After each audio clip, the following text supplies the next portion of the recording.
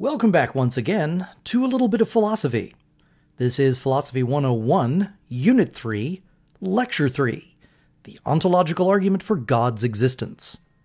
Now, there are, of course, many different versions of ontological arguments for God's existence, but by far the best known is the one given by Saint Anselm of Canterbury in the late 11th century, and that's the one we're going to be focusing on in this video. Now, before we dive into the argument itself, we really need to set the intellectual stage for the argument, and that means a quick look at intellectual history to put Anselm into intellectual context. In order to understand the argument, and some objections to it, we must understand that Anselm is operating in a worldview that was set down in late antiquity.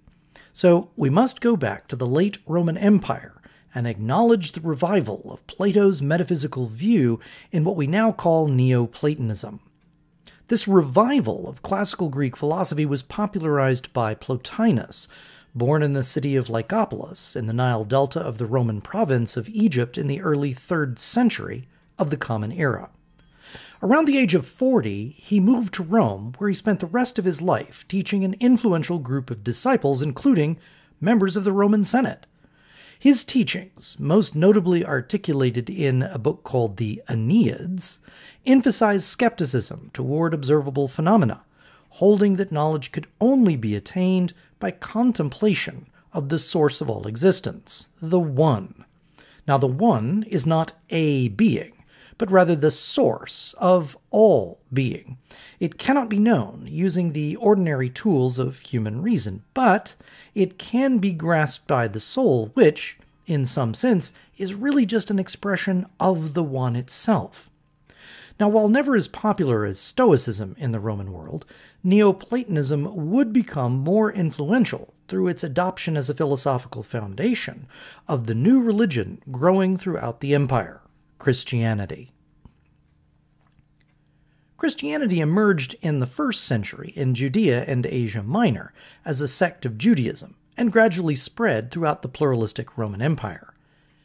It received legal status under the Roman Emperor Constantine in 313, and by 380 it would be made the official cult of the empire by Theodosius I. But prior to its acceptance as a legal cult, Christianity had to compete with a host of other new mystery cults, as well as philosophical movements. It was also subject to sporadic backlash for its exclusivity and secrecy, as well as its rejection of more traditional polytheistic theology. This meant that Christianity evolved in different ways in different parts of the empire, leading to internal squabbles between the leaders, or bishops, of different Christian communities. In fact, beyond a few shared beliefs like the divinity of Jesus of Nazareth and rituals like the Eucharistic meal, combined with their denial of the existence of other gods, Christianity didn't resemble a single religion so much as a loosely organized group of religions. This meant that as it grew in popularity, the struggle to define exactly what it meant to be Christian was intensified.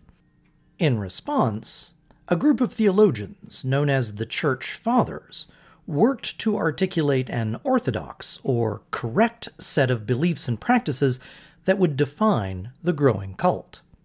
One of the most important of these was Saint Augustine of Hippo. A Neoplatonist philosopher who converted to Christianity at age 31, Augustine worked tirelessly to defend what he took to be the correct interpretation of Christianity against non-Christians, or pagans, as well as competing interpretations of the faith, referred to as heresies. The specific details of these debates aren't important for our story, but what is important is that Augustine's blending of Christianity with his Neoplatonic philosophy would emerge as the dominant, or orthodox, view of the now official religion of the Roman Empire. There were already a growing set of divisions between the Greek-speaking eastern provinces of the Roman Empire and the Latin-speaking west. This was intensified when Constantine moved the administrative capital to Byzantium to be more centrally located within the empire. But the empire proved to be simply too large to administer effectively, and there were various failed attempts to have co-emperors. Co-rulers never really works out very well. There was also an economic disparity between the relatively wealthy eastern provinces and the poorer agrarian western provinces. These divisions would become mirrored in the Christian community, leading to a division between the eastern bishops and those in the west. When the western half of the empire collapsed in 476, nearly 50 years after the death of Augustine, the trajectory of Latin theology would become fixed in the Augustinian mold. The medieval period which followed would see a calcification of the divisions between the East and West, with the Latin Church firmly rooted in the Augustinian traditional views for the next 700 years. By the 7th century, the new religion of Islam would spread east and west out of the Arabian Peninsula and significantly reduce the territory of the fading Eastern Roman Empire, now called the Byzantine Empire. This was the world of St. Anselm in the 11th century. His worldview was Augustinian, and therefore Neoplatonic. This philosophical underpinning will be essential to understanding the metaphysical assumptions that support his ontological argument for God's existence. It's important to note that St. Anselm was not attempting to prove that God exists out of some crisis of faith, as we'll see in the text of the Proslogium itself. No one, Latin, Orthodox, or Muslim, seriously doubted the existence of God. It was an assumed fact. What Anselm is attempting in this far-ranging work is an attempt to examine how far reason could be used to demonstrate what was already believed. It was, in point of fact, an almost purely philosophical exercise to see how far natural reason could carry us in our understanding of God's nature. Now, this exercise would come to be known as natural religion, using the tools of philosophy to explore the nature and existence of God. Ancient philosophers, of course, had provided similar exercises in the course of their work, but in Anselm, we find a revival of this attempt to use reason alone to establish that God exists and clarify our understanding of God's nature. The version of the ontological argument Anselm will develop was to become a classic in this branch of metaphysics. Now, it's important to note that this argument rests on the definition of God that Anselm starts with. Anselm will begin by defining God as that than which nothing greater can be conceived.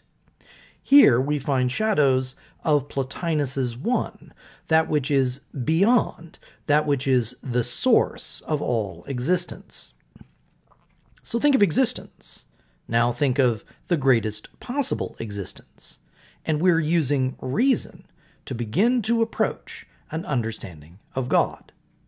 Now we can simplify this definition as the greatest conceivable being, or just the GCB.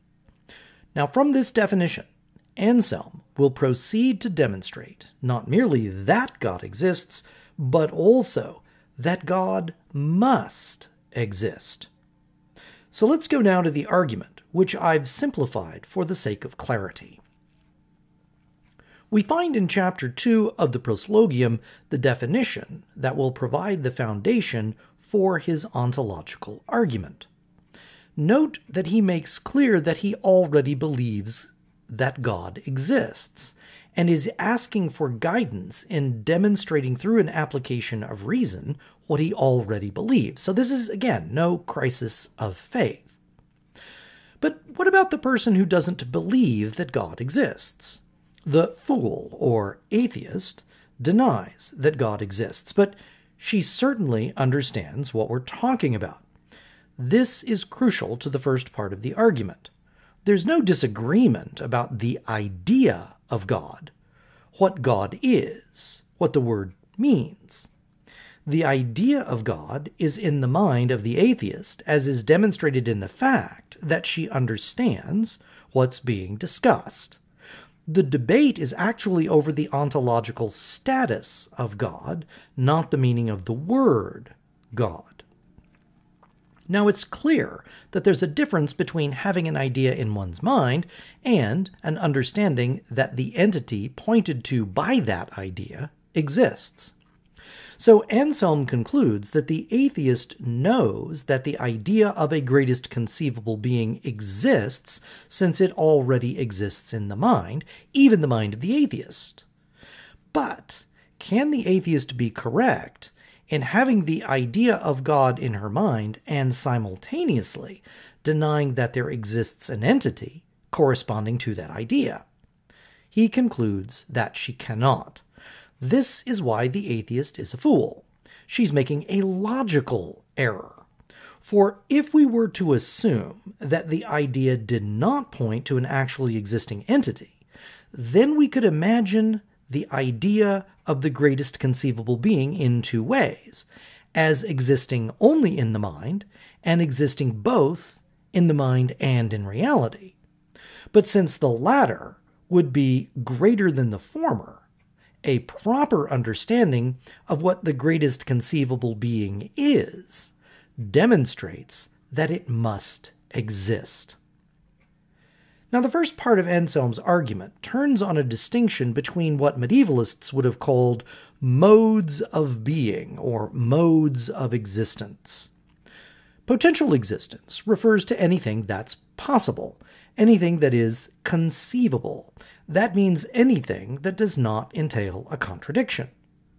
For example, if I try to conceive of a four-sided triangle, I fail. If I try to add the properties of a circle to a square, both ideas are canceled out. They're mutually exclusive. So we can think of the realm of potentiality as including anything that is conceivable. Dragons are conceivable. Unicorns are conceivable, as are apples and bridges. If you can formulate the idea in your mind, that thing exists in the realm of potentiality. It is a possible being. An actual being, on the other hand, is any conceivable thing that has positive ontological status in the world. That's just a fancy way of saying that it actually exists.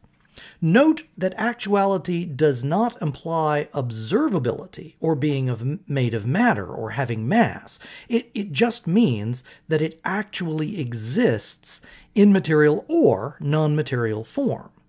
Remember that as a Neoplatonist, Anselm is a metaphysical dualist, so he would take things like numbers to exist even though they aren't material objects in time and space. So actual existence can apply to both material and non-material entities.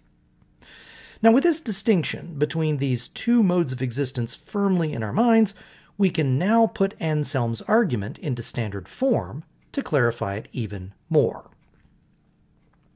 Premise 1. If we conceive of God, then God exists potentially. Premise 2.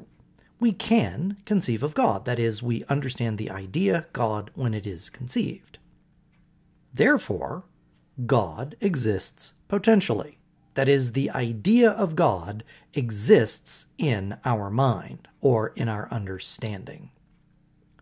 Premise 3. If God exists in the mind alone, we could conceive of a being greater than God. Premise 4. We cannot conceive of a being greater than God by definition. Therefore, God cannot exist in the mind alone, as the atheist claims. God must exist both potentially and actually. Now, we can visualize this argument in the following way. Imagine the set of every conceivable thing. We might think of this as the set of all possible universes. Now, contained within the set of potentiality, there will be a subset of things that are not only possible, but also actual. To highlight the difference, let's imagine hobbits. I can conceive of hobbits. They're short, free-footed, pointy-eared, always hungry humanoids. So hobbits exist potentially, but they don't actually exist, so they're not part of the actual universe. Now imagine apples. They too are potentially existing things since we can imagine them. But unlike hobbits, apples have positive ontological status. They're part of the actual universe. Now let's return to the debate between Anselm and the atheist. The atheist agrees with the theist that God exists, but only potentially. They understand the idea of the greatest conceivable being, they just don't think of them as actually existing. They think of them more like hobbits, existing only in the realm of potentiality, but not in actuality. Anselm's point, however, is that this is a mistake, and this is precisely what causes them to be a fool. The idea God is not of a being, but rather the greatest possible being. Since it would be greater to actually exist than only potentially exist, the greatest conceivable being must also be an actual being. But Anselm's argument doesn't end there. He goes on in chapter 3 to argue that contained within the idea of the greatest conceivable being is a kind of existence that cannot fail to exist, quite unlike apples. If we fully grasp the meaning of the greatest conceivable being, we find that God cannot not exist. This is because we can distinguish between things that can exist and things that must exist. If we were to try to imagine the greatest conceivable being as a thing that exists at one time but not another, something that can come and go in existence, it's not the greatest conceivable being. In fact, to try to imagine the greatest conceivable being as not existing brings us back to a contradiction.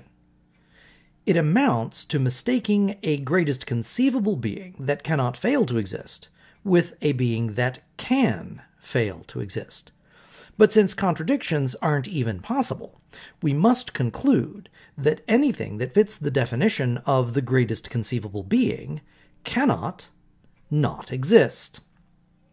Now, the second part of Anselm's argument rests on a further distinction between modes of existence, or different kinds of existing things.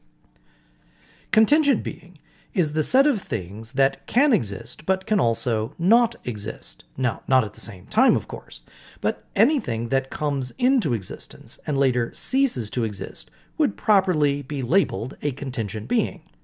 This also applies to its properties. The properties of a contingent being are changeable. I exist, for example, but I haven't always existed. I once had lots of hair, and now I don't. This changeability or alterability of things is in the nature of contingency. Necessary being, on the other hand, is quite different. The existence or properties of something that's necessary are unchangeable. If you should try to add a fourth side to a triangle, you can't. It would cease to be a triangle and would become a rectangle. Being three-sided is a necessary property of triangularity. The two are inseparable. Similarly, the idea of triangle itself just is what it is. It doesn't require thinking to exist. It is a necessary kind of thing. Now, with this distinction between necessary and contingency firmly in mind, we can put the second half of Anselm's argument into standard form. Premise 1. We can conceive of a being existing necessarily or contingently, but not both at the same time. Premise 2. Necessary things are greater than contingent things. Premise 3. God is a necessary thing by definition as the greatest conceivable being. Therefore, if God is conceived of as a contingent being, then God would not be God. But of course it's a contradiction to assert that God isn't God. Therefore, we can't even conceive of God as a contingent being, and therefore God, the necessary being, must exist. Now, once again, we can visualize this argument by going back to our visualized universes. We previously noted that the set of potentiality is like the set of all possible worlds. Now let's add the subsets of contingency and necessity. In a Venn diagram, our circles must always overlap, but as we've already noted, the kinds of things that are contingent will be fundamentally different from the kinds of things that are necessary. So the area of overlap between contingency and necessity is going to be an empty set. We demonstrate that by shading out the overlapping regions between contingency and necessity. So now we have two completely separate sets, the things that are contingent and the things that are necessary, and they share no members in common since the middle section is empty. Now let's bring back in our set of actuality. Note how all three circles are overlapping, and that gives us both distinct as well as shared regions. Our example of hobbits will be useful here. Notice that hobbits are a contingent form of potential being. They could exist, but they don't actually exist. So they're outside the realm of actually existing things. Now, look at the regions of actual and necessary existence. Since every necessary thing must exist, there can't be anything in the region of non-actual necessary things. It's going to be an empty region. So we have to shade that region out as well. Now we clearly see that all necessary things are also actually existing things. Remember, we don't mean physically actually, we just mean that they cannot not exist, whatever their ontological makeup turns out to be. But what about this region? It would indicate the existence of actual things that aren't necessary and also not contingent. But that's not possible either, so we'll have to shade out this region as well. Now, there are only three regions remaining: the non-actual contingent, the actual contingent, and the necessary actual. Since a necessary being would be greater than a contingent one, this is where the greatest conceivable being must be located on the diagram. So not only is it foolish to assert that God exists in the mind alone, it's impossible to imagine it.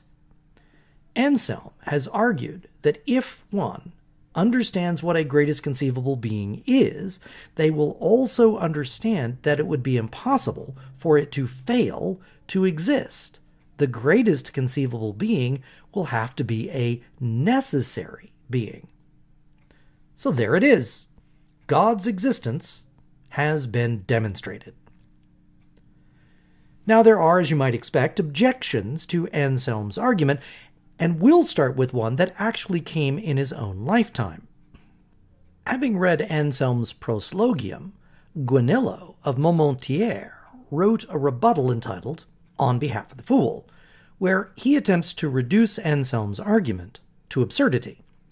By adopting the analogical substitution instance of the greatest conceivable island, he hopes to show that Anselm's argument is flawed, even if he couldn't exactly put his finger on the fallacious inference. When we apply the substitution of the greatest conceivable island for the greatest conceivable being, we get the following argument. Premise 1. If we conceive of a greatest conceivable island, then a greatest conceivable island exists, potentially. We can conceive of a greatest conceivable island. Therefore, a greatest conceivable island exists potentially. If the greatest conceivable island exists in the mind alone, we could conceive of an island greater than the greatest conceivable island.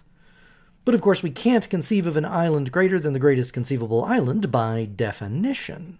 Therefore, the greatest conceivable island cannot exist in the mind alone, and it must therefore exist both in the mind, that is potentially, as well as actually. But Anselm didn't buy Guanillo's argument and wrote a rebuttal.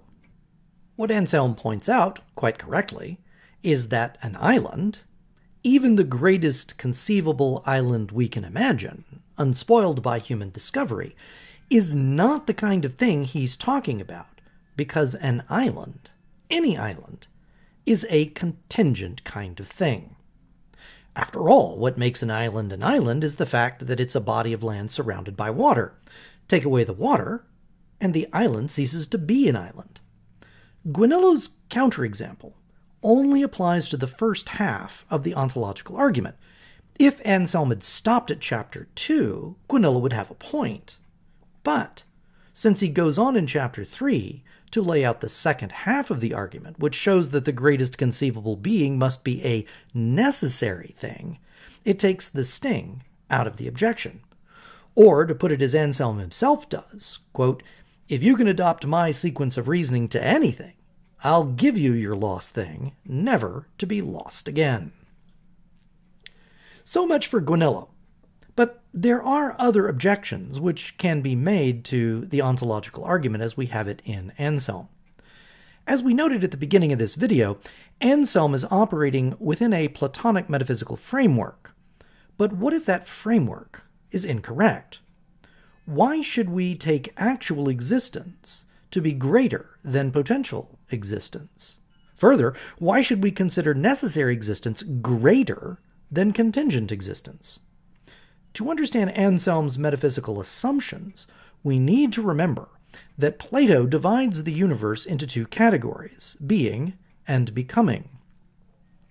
The realm of being is that part of the universe that is conceivable, and the realm of becoming is the part of the universe that's perceivable.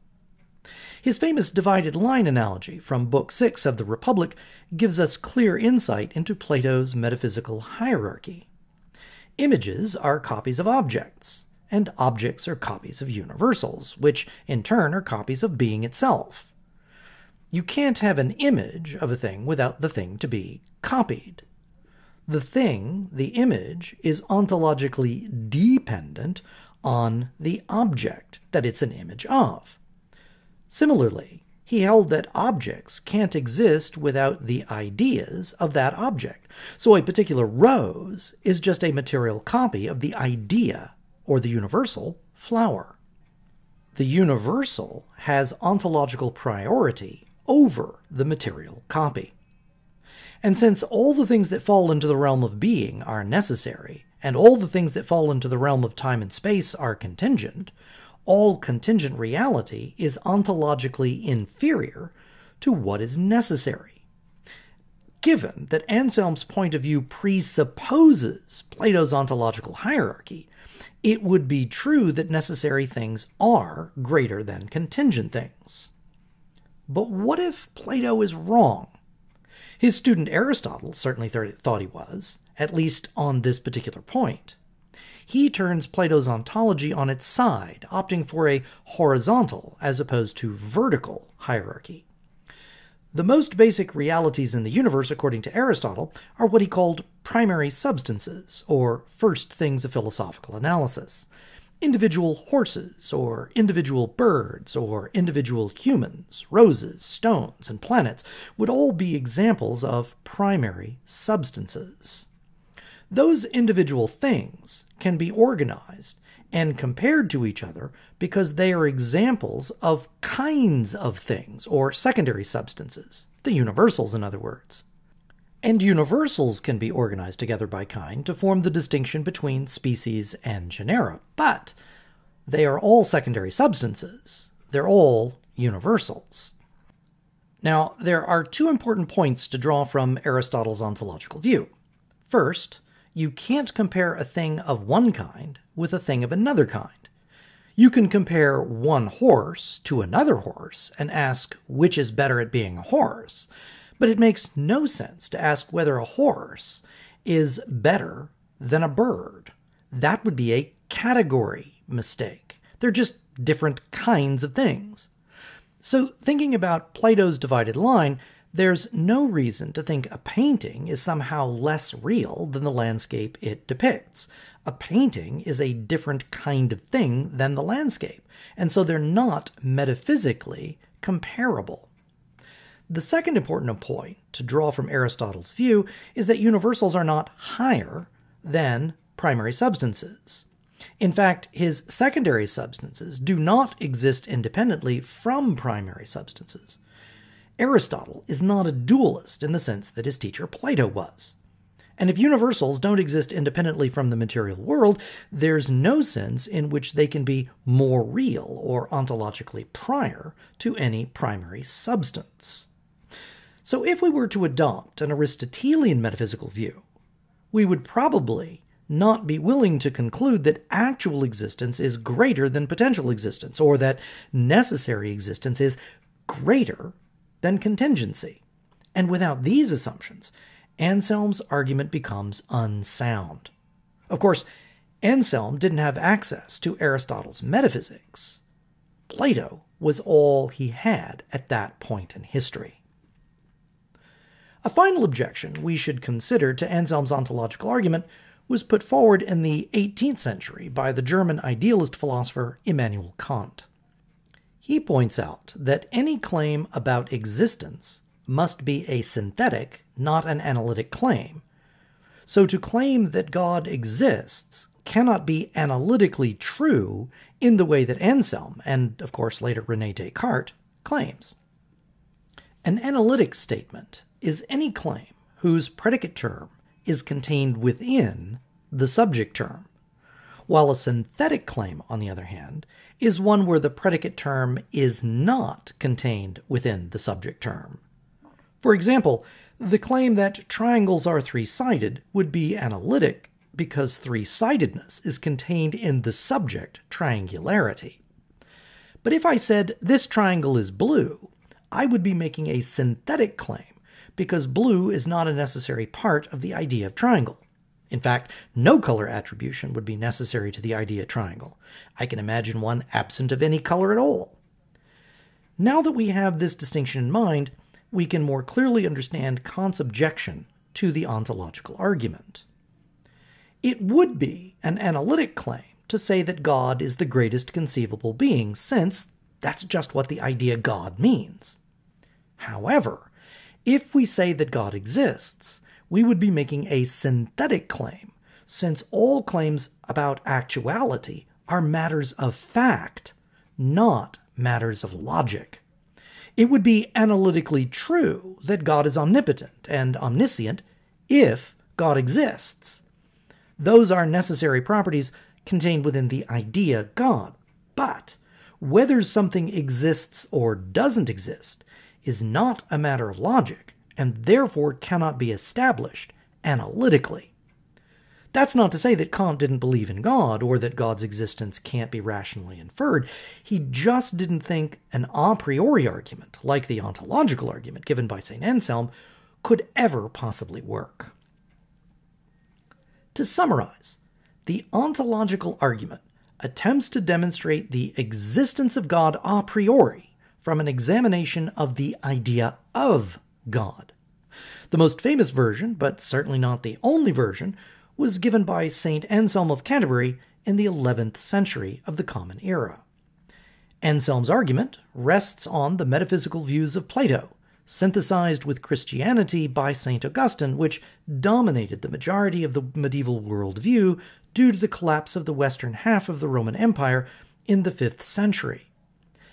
Anselm's argument works from the definition of God as the greatest conceivable being, and attempts to show that God is both an actually existing entity and also a necessary one.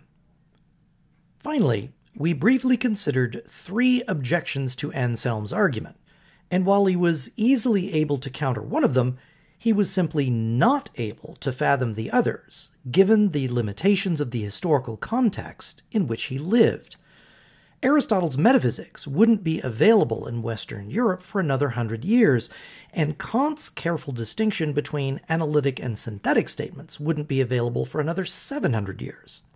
But we find in St. Anselm's work the revival of the ancient Greek tradition of applying reason to questions about God's nature and existence, which would become a central part of philosophical metaphysics for the next 700 years. Thanks for watching, and look for more videos on the philosophy of religion as we continue to learn a little bit of philosophy. See you next time.